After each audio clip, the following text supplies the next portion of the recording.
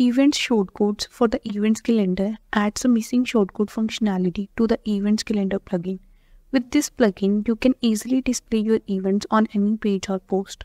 It also provides stylish layouts that make your event look great and fulfill your needs. Let's explore the default layout of the event calendar.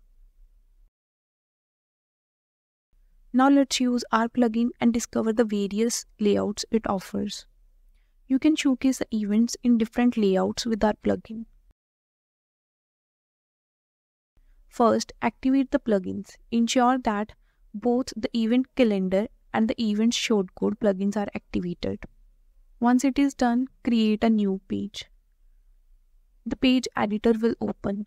Click on the Add Block option, search and add an Event Shortcode block to your page. There are 3 template designs. By default, it is list layout. Here, I have entered the shortcodes for all 3 designs.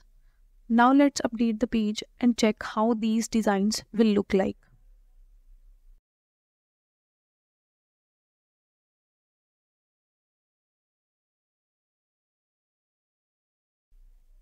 For advanced layouts, you can buy our Events Shortcode Pro plugin. Our Pro plugin comes with grid layout, slider layout, masonry layout, browser layout, accordion view, and many more advanced settings.